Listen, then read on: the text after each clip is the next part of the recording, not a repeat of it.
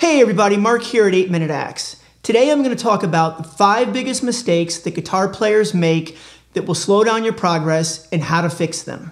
If you play guitar, or any instrument for that matter, I think this video is really going to resonate with you. And I'd be surprised if you don't shake your head at a few of these, if not all of these, and say, yep, I've done that. I've made all of these mistakes multiple times. And while I think it's important for us to be able to laugh at ourselves and not take ourselves too seriously, here's the thing. All of these mistakes can be big-time progress killers, and by being honest with yourself and identifying with the mistakes you're making and setting out to correct them will significantly improve your playing. I guarantee it. Before we get started, I just want to remind you, if you haven't yet, don't forget to enter this month's Vangoa 12-string guitar giveaway.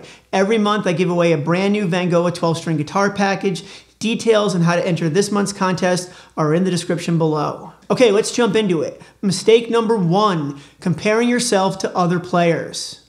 When I was 16, it was reasonable and maybe even attainable to be the best player on my street, or in my grade, or even in my high school. But in the age of YouTube and Facebook, every guitar player in the world is just a click away.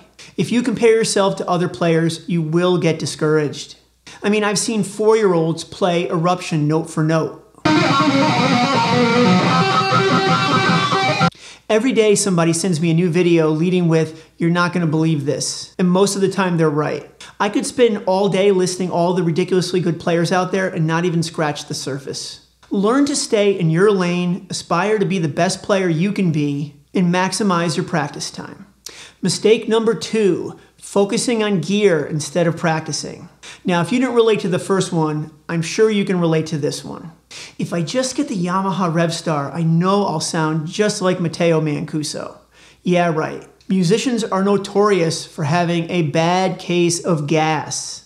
That's gear acquisition syndrome, for you unfamiliar with the term. I've been especially bad about this lately. When my wife asks, "How many guitars do you need?" Exactly one more than I have right now. Think about it. How many hours last week did you spend browsing Reverb or Facebook Marketplace, trying to dial in the perfect tone on your new pedal or modeler, or watching 50 reviews of a piece of gear that you have your eye on? First of all, don't watch manufacturer gear demos. Do you think they're really going to put out a video that makes their new line of guitars sound like crap? I mean, Justin Johnson can make this guitar sound good.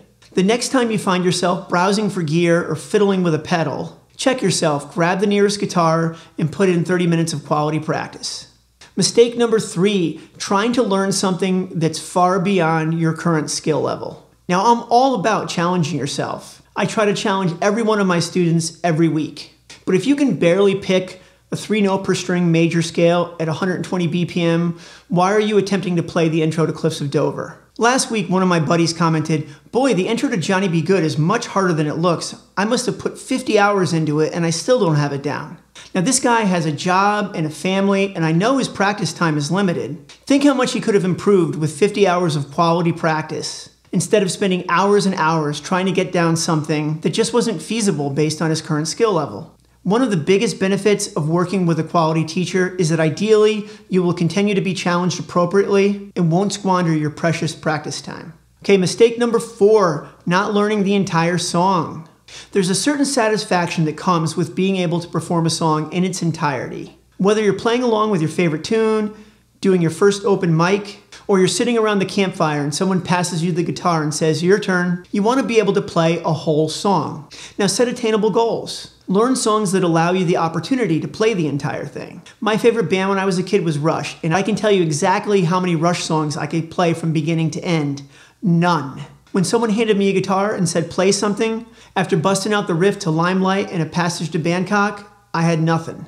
Now, there are a lot of songs that only have 3 or 4 chords, but have a challenging solo. That's okay, just learn the rhythm part behind the solo, but learn the whole song. Once you get the sense of satisfaction of completing an entire song, I guarantee your attitude will be, "What's next?" The next time you pick up your guitar to practice, challenge yourself to learn whatever song you're working on from beginning to end.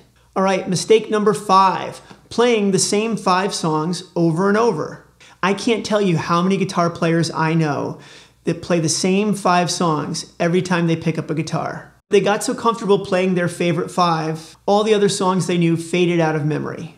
Like anything else in life, if you want to get better at something, you have to break out of your comfort zone. Since most rock and pop songs contain only 3 or 4 chords? If you know how to play 5 songs, there are literally 1,000 other songs that you can easily learn to play. Set a goal of learning 1 new song every week. This will keep your playing fresh and exciting, and you'll be more likely to pick up the guitar when you have something new and different to play. All right, that's all I've got for today. I'd love to hear your thoughts, and if there's a mistake that you used to make or that you're still making that you feel is holding you back, please share it in the comments. Don't forget to like the video, and if you haven't already, please consider subscribing to the channel, and if you do, don't forget to ring the bell so you're notified when I upload new videos.